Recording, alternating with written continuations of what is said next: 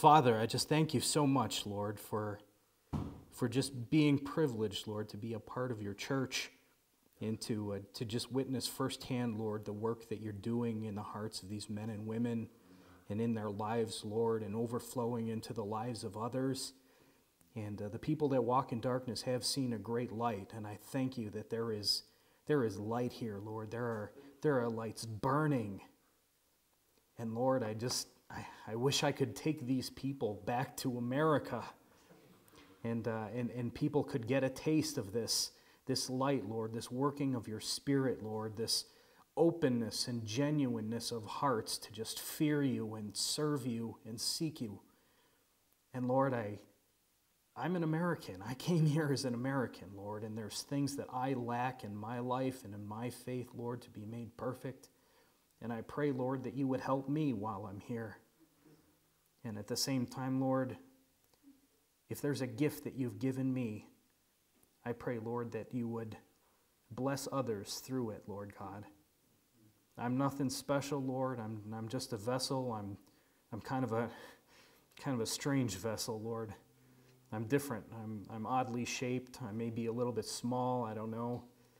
But I know that if you fill me, Lord, with the Spirit of Christ, then I can be a vessel unto honor, Lord. And that's my prayer. That's my prayer for all these people here, Lord. I pray that you would bless your church and that we would bless you, Lord, and walk in your grace. I pray this in Jesus' name. Amen.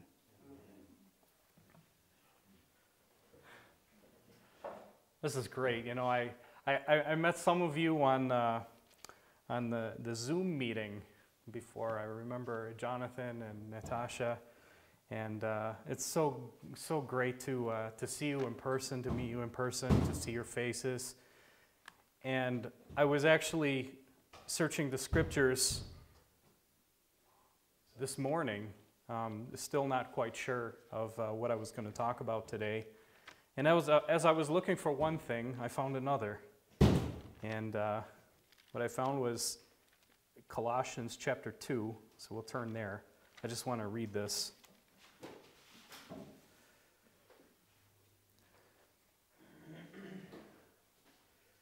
So as I was reading this morning, I was like, it sounds kind of familiar. It sounds like something I'm going through right now, something that I'm feeling. So Colossians chapter 2, and just starting at verse 1, Paul says to the Colossians, For I would that ye knew what great conflict I have for you, and for them at Laodicea, as for as many as have not seen my face in the flesh. And I know none of you have seen my face in the flesh up until now, but amen. That their hearts might be comforted, being knit together in love, unto all riches of the full assurance of understanding, to the acknowledgement of the mystery of God and of the Father and of Christ, in whom are hid all the treasures of wisdom and knowledge. And this I say, lest any man should beguile you with enticing words. For though I be absent in the flesh, yet am I with you in the Spirit, joying and beholding your order and the steadfastness of your faith in Christ. As ye have therefore received Christ Jesus the Lord, so walk ye in him, rooted and built up in him, and established in the faith, as ye have been taught, abounding therein with thanksgiving. Beware, lest any man spoil you through philosophy and vain deceit, after the tradition of men, after the rudiments of the world, and not after Christ.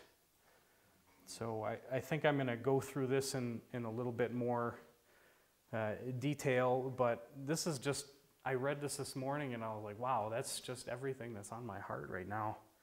That just the joy at being able to see your faces in the flesh and just to be witness of what the Lord is doing here.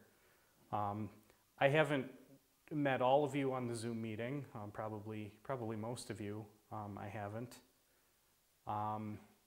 So I'm going to tell you a little bit about myself, who I am. I don't really want to talk about myself because I'm not preaching myself, but just by way of testimony, the Lord has definitely done things in my life, and that's why he can use me as a vessel, because he's prepared me in some ways. So I grew up in what was supposed to be a Christian home. My parents, my mom and dad, I'll say at least they believed that they were Christians at the time that I was born. I have one older sister, Teresa. She's a year older than me. And we were brought up in what tried to be a Christian home. But there was not a lot of knowledge and wisdom as far as what that meant. So I was raised with the Bible. I grew up reading the Bible since I was like 4 years old. So it's been 35 years now I've been reading the Bible. Thank God, that was the best thing that I have from my childhood. I was raised in a church where parts of the Bible were really emphasized. The focus of our church, it was kind of a weird sect. I don't know if you guys have anything like that here in South Africa. If you don't, praise the Lord.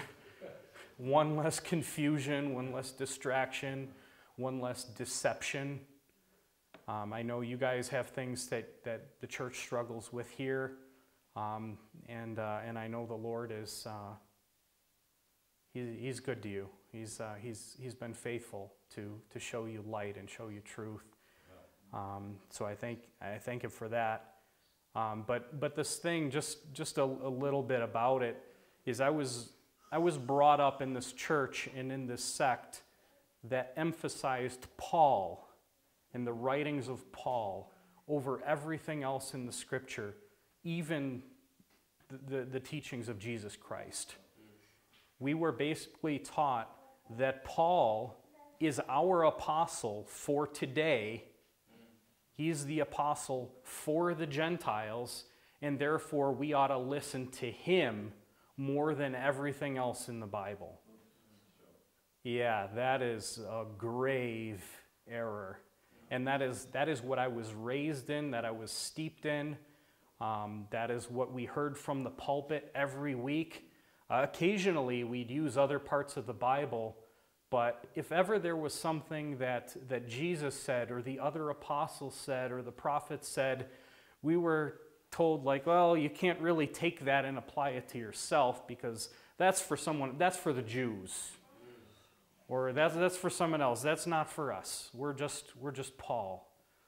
And the problem with that is that Paul was an apostle of Jesus Christ. He even said, I turned to it quickly here. In 1 Corinthians,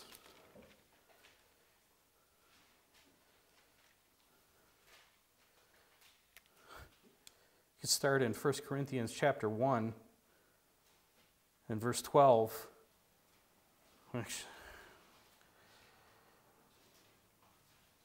Actually, I could just start in verse, I could read the whole chapter.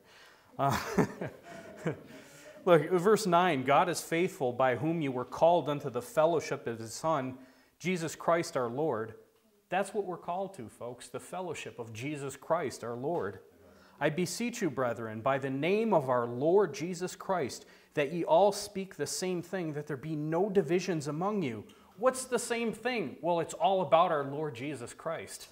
Man, it's all about Him. It's all about who He is. It's all about His doctrine. It's all about what He did on the cross and His resurrection for the dead. It's all about Him. It's about Him, and it's about Him in us. That is Christianity and nothing else. But he says, he gets down here, there's contentions among you. Verse 12, now this I say, that every one of you saith, I am of Paul, I am of Apollos, and I of Cephas, and I of Christ. Is Christ divided? Was Paul crucified for you? Were you baptized in the name of Paul? Man, Paul, again and again and again, he would say, look, I'm nothing. I'm nothing. Everything is about Christ. Verse, you can go down to, chapter 3. He continues on the same topic. 1 Corinthians chapter 3. And he says, verse 3, for ye are yet carnal. For whereas there is among you envying and strife and divisions, are ye not carnal, and walk as men? For while one saith, I am of Paul, and another, I am of Apollos, are ye not carnal? When you start saying, look, our church or our group is going to follow this guy. If this guy isn't Christ, that's the wrong direction you're going. Okay? Paul's a good man. Paul was a man that Christ gave for an example of how to follow him and to show the sufferings that we would go through. And he used Paul as, there are many people going through great sufferings in the world for the name of Jesus Christ. And he used Paul as kind of an extreme example of that. Setting him forth as an example so we would know what we're getting into. Amen? What it means to be a Christian. But it's not about Paul. It's about Christ. And he says, verse 5, who then is Paul? And who is Apollos? But ministers by whom ye believed, even as the Lord gave to every man. I have planted, Apollos watered, but God gave the increase. So neither is he that planteth anything, neither is he that watereth, but God that giveth the increase. Paul is saying, look, I have planted, but he that planteth isn't anything. Man, it's all about God. It's all about what he's doing in us through Christ. That's Christianity. So back to what I was saying, this is the way that I was brought up. I was brought up in this church and in this sect that basically said, no, everything's about following Paul. But the thing is, if your eyes are on Paul, you're not even going to be able to follow Paul as an example because his eyes were on Christ. The only way to follow Paul, really, is to follow Christ, and then you'll be following Paul's example of following Christ. And that's what Christ put Paul there for, is to be an example of how to follow Christ. But what happens if you start following a man, even a good man like Paul, okay? Then what happens is you're going to end up like the Jews. If you go to John chapter, I was going to say John chapter 8, but I don't think this is what I was thinking of. John 5.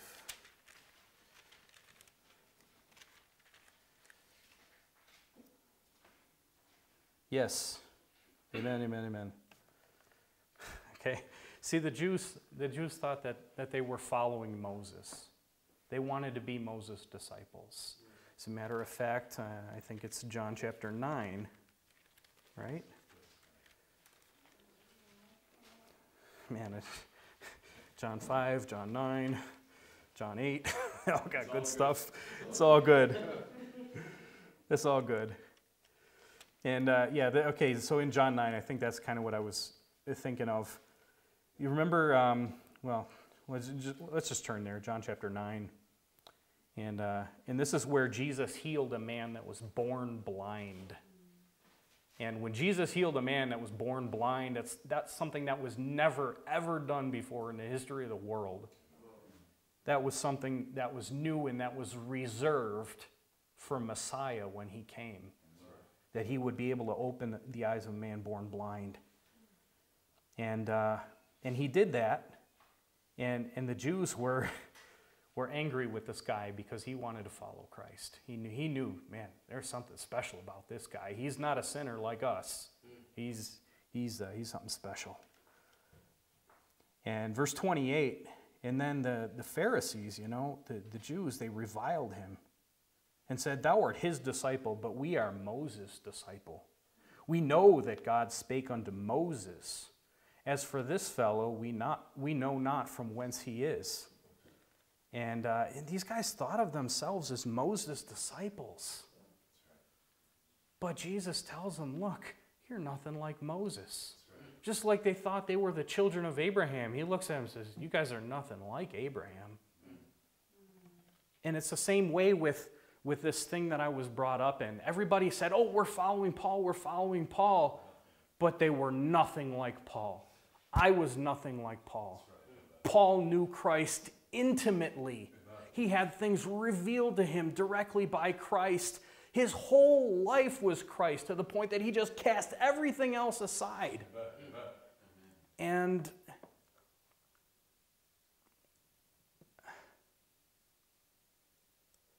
I forgot what I was going to say next. You guys were nothing like that. Yeah, we were nothing like that. We were nothing like that. I mean, all we were doing was using Paul as an excuse to say, we're sticking by Paul's epistles and discarding the rest of the Bible. Because it's a little bit too hard for us. It's too hard for us to walk in the doctrine of Jesus Christ. We'd actually have to give up things. We would actually have to take up our cross and bear it and walk after him. And one of the saddest things I've ever heard from someone who professed to be a Christian.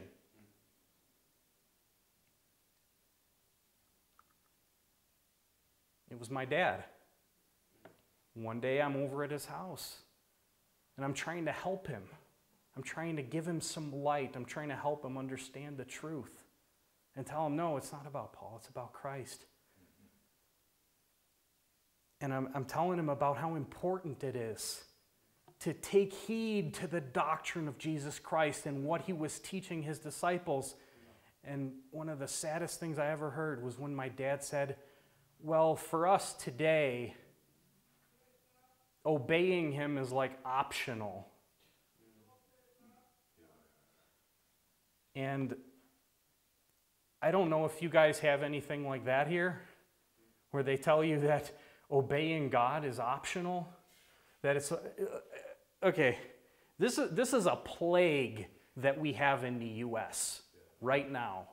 Okay, is that people will tell you, they will focus on an event in the past and say, oh, it's all about being born again. You just got to be saved, and after that, it doesn't really matter. Or anything else that you do for God after that, it's just like a bonus. It's just to get some extra rewards when you get to heaven. That is not the faith of Jesus Christ. Man, I'll tell you. God has a way. He has a path for you to walk.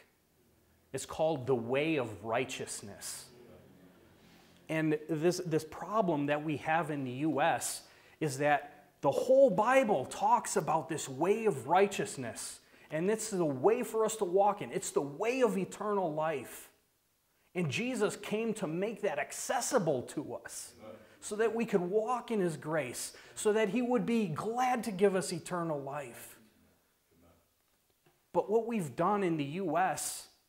is we've said, no, the whole Bible is about this way of righteousness, but Jesus made a way around it for us so that we don't have to walk in the way of righteousness to be saved, that we could just be saved from the penalty of our sins and not actually be saved from our sins. But what does the gospel say? Matthew chapter 1. Why did he come? What's his name? His name is Jesus, which means what? What does the name Jesus mean? Yeah, it means salvation. Matthew chapter 1, and verse 21, it says, this is the angel speaking to Joseph. He says, and she shall bring forth a son, and thou shalt call his name Jesus, for he shall save his people from their sins. they try to tell you, again, I don't know how much of this you have here, but they try to tell you in the U.S., well, he just wanted to save you from the penalty of your sins. So that even though you go through this life and you can't ever stop sinning, well, at least you don't have to go to hell now at the end because of Jesus. Wow, what a gospel. Wow, that's just such wonderful news. I'll tell you, this is a better gospel, that Jesus Christ came to save us from our sins. Amen. Sin destroys, sin kills. Sin just brings rottenness. We were talking a couple days ago, doing some devotions at the house, and little Adelaide asks, as we're reading this verse, what's rottenness? Yeah, rottenness it's what sin does to you. Rottenness is like when you take something that's good. The Bible says that God hath created man upright. Well, you look around today and you see what sin does. That's rottenness. It's when something good goes bad and it just decomposes. And it doesn't just die itself and break down itself, but it starts breaking down everything else around it. It spreads, it corrupts. That's what sin is. Jesus came to save his people from their sins. Okay? What does that salvation include? Just the penalty of sin at the end? No. No, there's a great thing that Jesus Christ did on the cross for us. The Bible says that through his blood we have forgiveness of sins, and that's the riches of his grace. Forgiveness of sins. But if your Christian life is just, well, I'm going to sin because I know I'll be forgiven, so then afterward I'll repent, but then I'll go and do it again, and then I'll just do it again, and just keep doing. That's not being saved from sin. That's not being saved from sin. What is salvation from sin? Let's go to John chapter 8. John chapter 8. Look at that. Ended up in John 8 after all. Amen. This is just such a great chapter. Oh, man. Okay. So John chapter 8 and verse 30 says, as he spake these words, many believed on him. You say, okay, well, they're saved, right? Well, let's read on. Then said Jesus to those Jews which believed on him, if you continue in my word, then are ye my disciples indeed. Okay, there's a difference between in name and indeed. Okay, James talks about indeed and in truth. Okay, you know something's in truth when you start seeing the deeds follow it. Amen. Indeed. And ye shall know the truth, and the truth shall make you free. What's he talking about? Well, they answered him, we be Abraham's seed, and were never in bondage to any man. How sayest thou, ye shall be made free? How about a little history lesson? Okay, how about a quick little history lesson? You say you're Abraham's seed, you've never been in bondage. Let me just read what God said to Abraham in Genesis 15. Okay, this is a prophecy. He says, this is when Abraham's asleep, his name's Abram. He said unto Abram, know of a surety that thy seed shall be a stranger in a land that is not theirs, and shall serve them, and they shall afflict them 400 years. Okay? He spoke that to Abram directly about Abraham's seed. And they're like, oh, we're Abraham's seed. We've never been in bondage. Yeah, they were in bondage to Egypt, and guess what? They needed God to lead them out of that bondage. Amen. And Jesus is saying the same thing to them right here. Amen. How sayest thou, ye shall be made free? Verse 34, Jesus answered them, verily, verily, I say unto you, Whosoever committeth sin is the servant of sin. Hold on.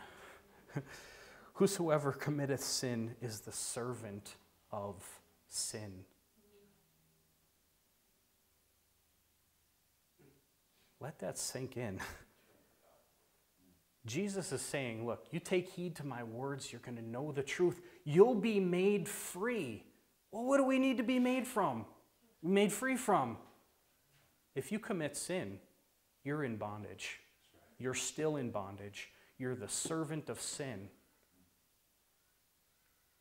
And that's what he wants to make you free from. He wants to make you so free from sin that you don't commit sin anymore.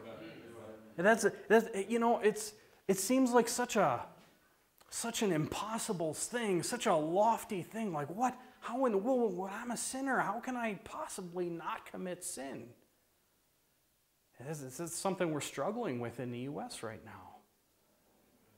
When Adam was there just a few months ago, just trying to exhort believers that, yes, according to the faith of Christ, he wants to make you free from sin so that you don't commit sin, that you actually can be perfect unto God because that's the way he wants you. Amen. And that's not just possible. That's a commandment. Man.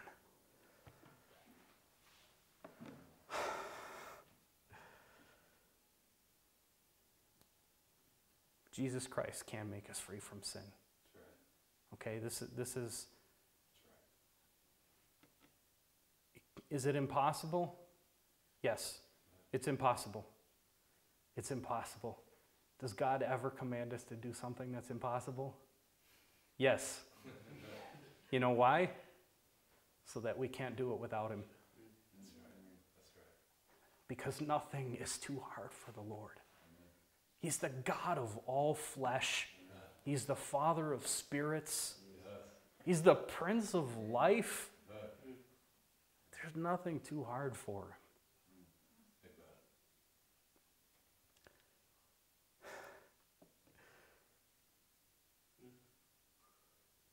So, again, I was kind of going into a little bit of testimony about myself, and I won't go into a lengthy story for you guys, but just to say this about myself.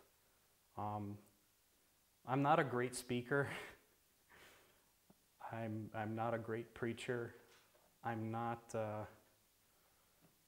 I have a lot of shortcomings.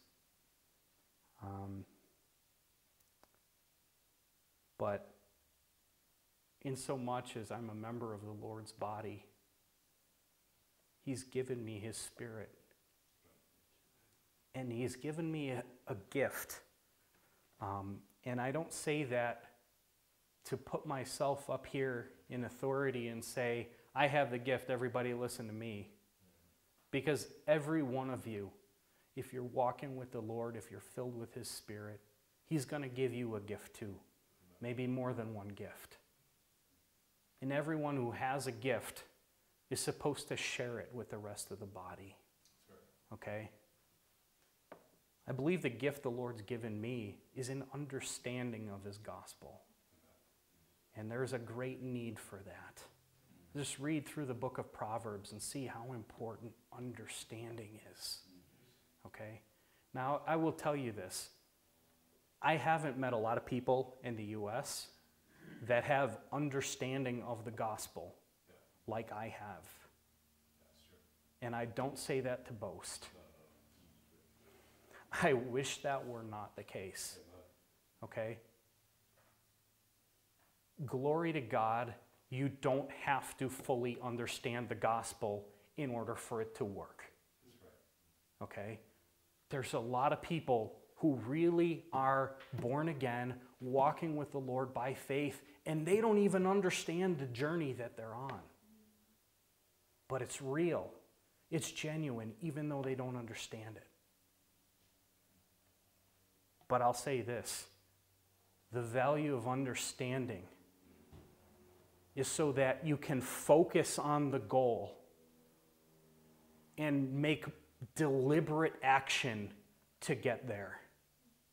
And also, understanding is so important so that you can tell the real thing from the imitation. And what we have in the U.S. is a lot of imitation. We have a lot of things that are not genuine Christianity. We have a lot of things that are not genuinely the church. And we have a lot of Jesus that's not genuinely Jesus.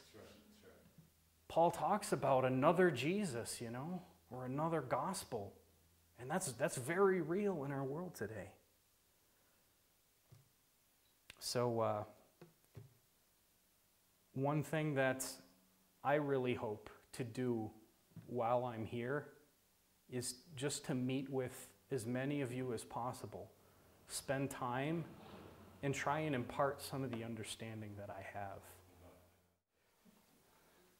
Yeah, so Colossians 2 was the text that we started with. And I read this before, but we'll just kind of read it a little bit slower now. For I would that ye knew what great conflict I have for you and for them at Laodicea, and for as many as have not seen my face in the flesh. And, again, I talked about, I'd seen some of you before, not in the flesh, but the conflict, I definitely feel the conflict. For the last few years, Adam has been trying so hard to get me here. And he just asked me a few weeks ago. It was, literally, I think it was less than a month ago. And he asked me, so Ray, are you serious about wanting to come to South Africa? Because what had happened was I was going to come in 2020. And right when I was about to make these plans, then this COVID thing started, and it just didn't seem like it was the best time for it. But when Adam said that to me a few weeks ago, I was like, yes, I'm coming as soon as possible. And to be honest, the reason why I said that and why I went and did it right away is because I wanted you to know, yeah, I am serious. I really did want to come. I'm glad to be here. I've been looking forward to this for a long time. And to be honest, I would love to come here and stay with you because I see the need. I see the need, and my heart is really here with you all. The conflict that I have, to be honest, is that there's also a great need where I am. There's a great need, and I've been telling you about why. Not just in the U.S., but especially in the circle or the area that I've been in. There's just so much error, and it's hard for me to, knowing what I have, to go somewhere else and not help there. So I've been looking for a place where I can help, for an opportunity where I have liberty. It hasn't really come. I don't know if it will, but I just wanted to share that with you all. That's what's in my heart. Verse 2, that their hearts might be comforted, being knit together in love. It's the first thing I felt when I came here. And I just started meeting some of you guys. Jonathan, I think, was the first one that I met. He came over to our house there. And I didn't mean you. I meant the Jonathan behind you.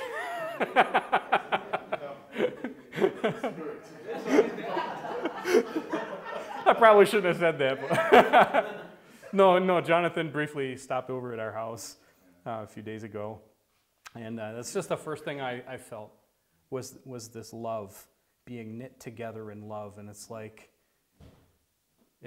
that's different about Christianity. There's nothing like it. Like, it's one thing, so one thing about me, I played table tennis for a long time.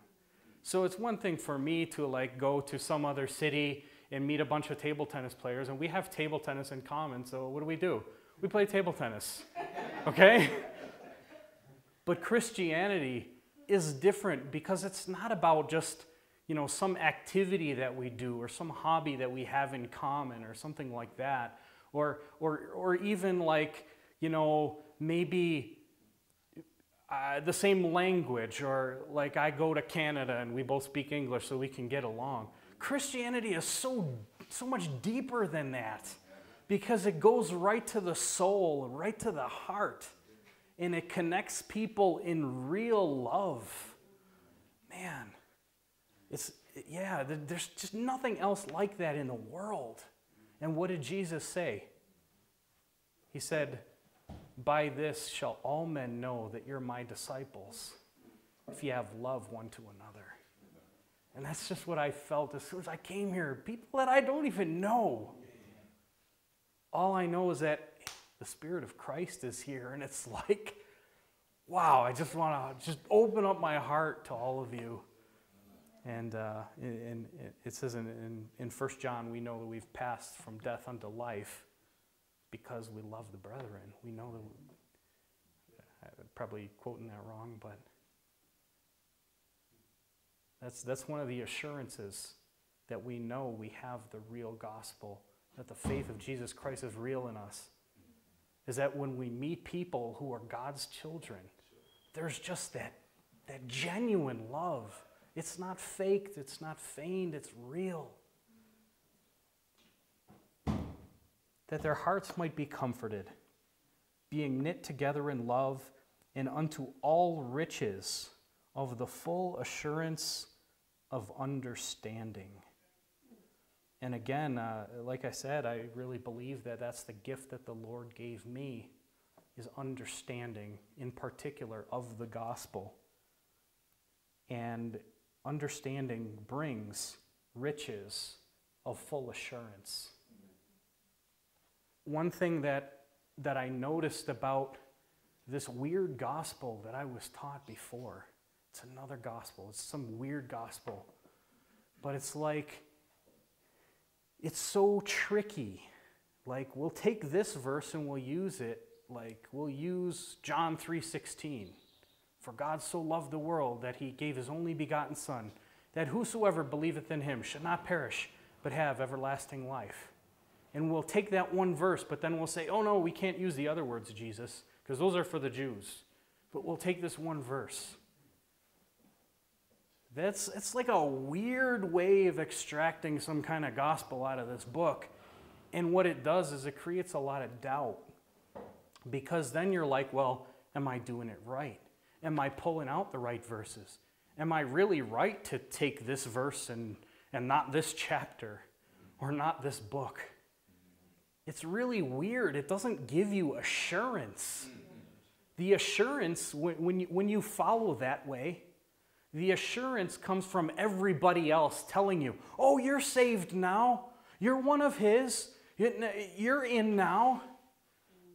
But this, riches of the full assurance, that comes from understanding.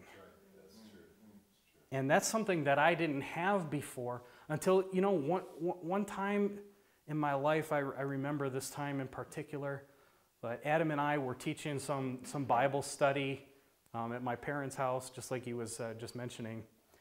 And we were teaching, well, I won't even get into what it was, but I just realized that we couldn't teach what we were planning on teaching because it wasn't really in the Bible. And at that point, I just realized that I had been deceived, that I didn't know what the truth was, and I was at my desk in my apartment where I am right now. I think it was right after I moved in. I'm at my desk, and I'm like, God, I don't know what the truth is, but I know you have it. And I just told him, I'm willing to throw away everything that I know or think I know just to get the truth from you. And I meant that with all my heart. And you know what? From that point on in my life, That's when he started giving me real understanding. Yes, that's right. And I just thank him and praise him for that.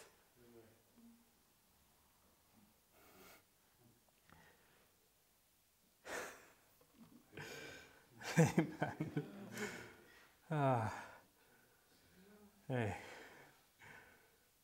Riches of the full assurance of understanding, to the acknowledgement of the mystery of God and of the Father and of Christ.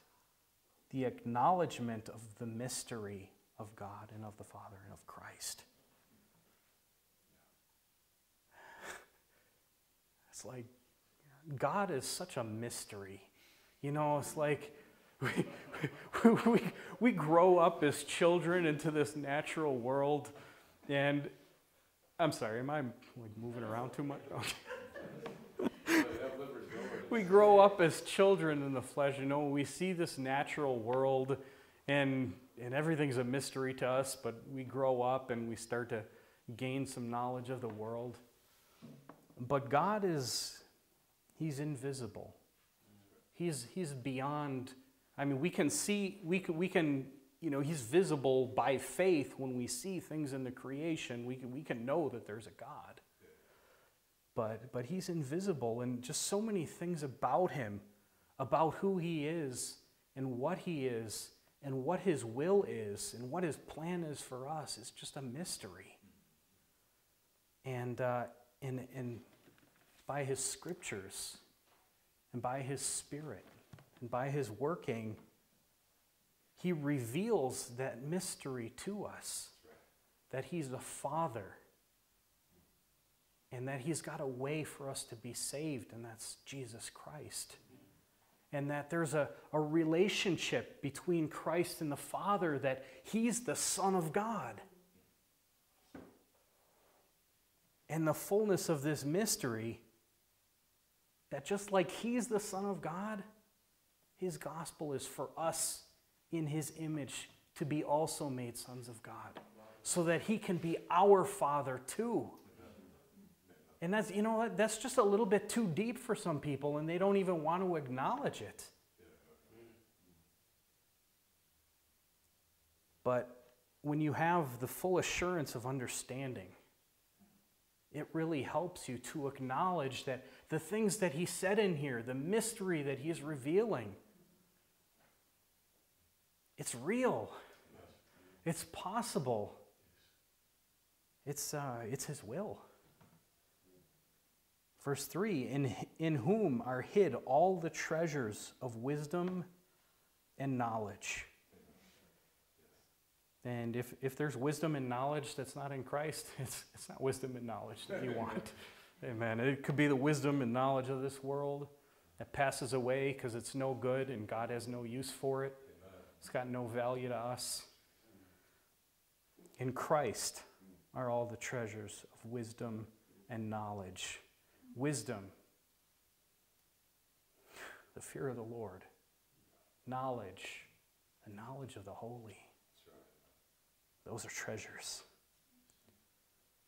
And this I say, lest any man should beguile you with enticing words. Okay? This verse struck me as I was reading this, because that's one of the things that I wanted to do while I was here, is I wanted to warn you about things that I had experienced in the States. Because I know Americans come here. Sometimes you get missionaries or you get whoever coming here. And whatever's there could end up over here. So I want to warn you, lest any man should beguile you with enticing words. Some of the enticing words are, well, that gospel is a little too hard. We got a nice easy gospel for you. We got a gospel that's only about a one-time event. You only need faith for a moment to get in. And it doesn't cost you anything. That's beguiling words. And that's enticing words, as they say.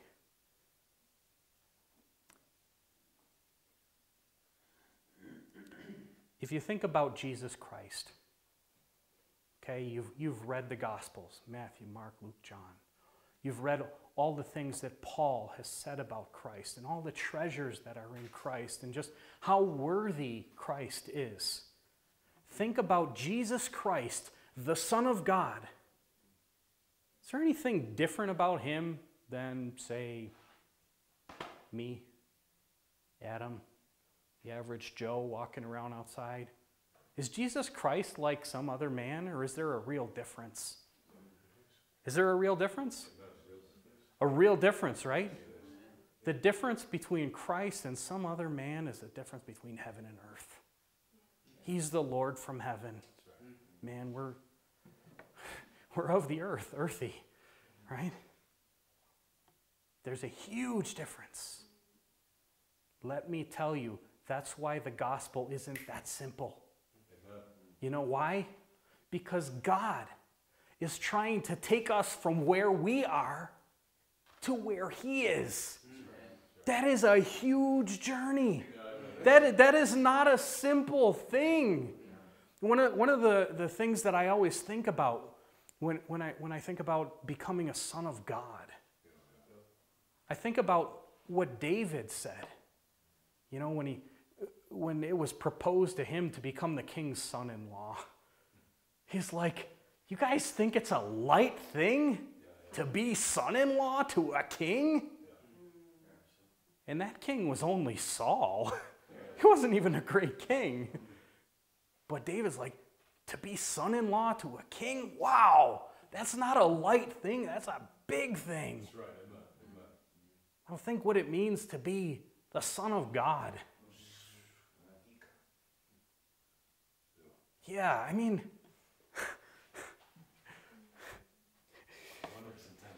yeah, like the way Christianity is so often presented, it's like, okay, I'm Jesus, okay? It's like, if you believe on me, just have a moment of faith. Here's a gift. It's salvation. Now you have it and you're saved. It doesn't work that way, folks. It's not some little gift package. His salvation is a transformation of vile, wicked sinners to sons of the living God. That is a great thing. That is, again, it's something that's impossible. And that's why you can't do it without Him. That's why, man, this is a, it's a miracle. Yes, it is. It's a miracle. And I don't have to convince you, because I know through your testimonies, through the things that you've said that I've heard already, I know that God's done this miracle in you and He's doing it. And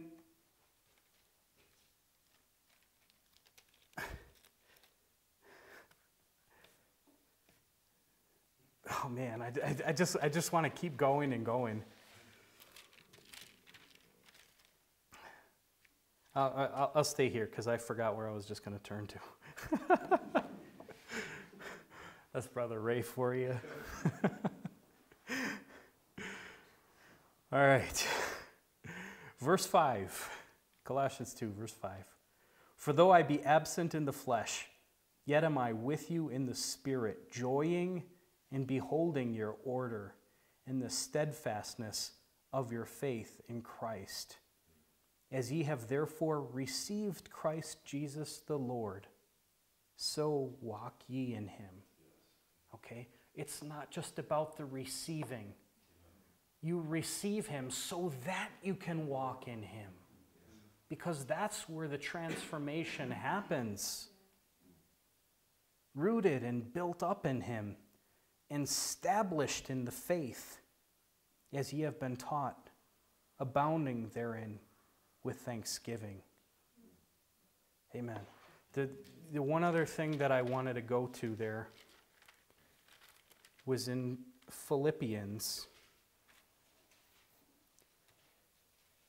chapter 3.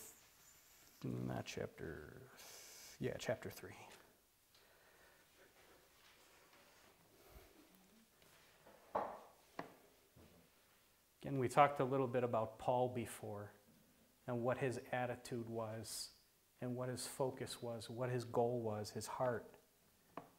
And here he just lays it out. He tells you. Let me just start in verse 7. He says, "But what things were gain to me, those I counted loss for Christ. Yea, doubtless, and I count all things but loss for the excellency of the knowledge of Christ Jesus my Lord, for whom I have suffered the loss of all things, and do count them but dung, that I may win Christ." That I may win Christ. You're looking at one of the most spiritual men who ever lived, probably the greatest Christian who ever lived. I don't know. Maybe. He doesn't say, "I did the thing and I'm in." He says that I may win Christ. That I may. He's still on the journey. He's not stopping. He's not slowing down. He's looking forward to it. That I may win Christ and be found in him, not having mine own righteousness, which is of the law, but that which is through the faith of Christ, the righteousness which is of God by faith.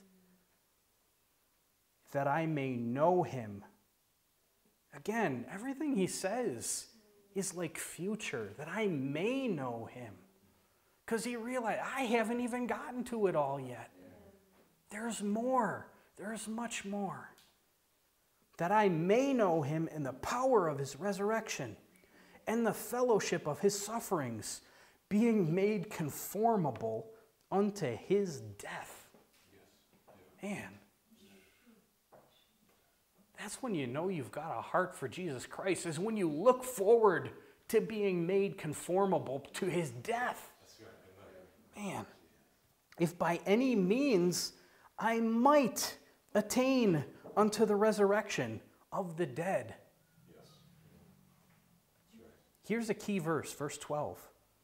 Not as though I had already attained, either were already perfect, but I follow after, if that I may apprehend that for which also I am apprehended of Christ Jesus. Not as though I had already attained. See, that's a different spirit. It's a different attitude from what I'm used to hearing, where they say, "Oh, we've already attained." Paul says, not as though I had already attained. Even if you have already attained, it shouldn't be your mindset. You shouldn't be looking on the past. He's about to say that. Verse 13, "Brethren, I count not myself to have apprehended, but this one thing I do, forgetting those things which are behind, and reaching forth unto those things which are before. I press toward the mark for the prize of the high calling of God in Christ Jesus." Paul's attitude was never, "I did all I need to do." It was always, "There's more to do. There's further to go. The journey's not over. It's just, I'm on the way, and I'm never going to stop." And I tell you, I wish all those people who thought they were following Paul would have followed him in this. Amen. Verse 15, "Let us therefore, as many as be perfect, be thus minded. And if in anything ye be otherwise minded, God shall reveal even this unto you." And I pray that he would. I pray that he would reveal to you what his will is. That it's really to be transformed to the image of Christ. And if you look at yourself and you say, hey, I'm not there yet, well, that's okay. Keep pressing. Keep going. And do it in faith, believing that he is able to do it, because that's what he's called us to. The strange thing about faith is that it only works if you believe. It sounds kind of funny, right? It seems like a no-brainer, but if you think about it, that's the truth. Faith only works if you believe. And there's a walk of faith that we're meant to continue in, to keep believing. And there's a lot of things that we may not know. There's a song about it. It talks about all the things I don't know. But I know whom I have believed. Amen.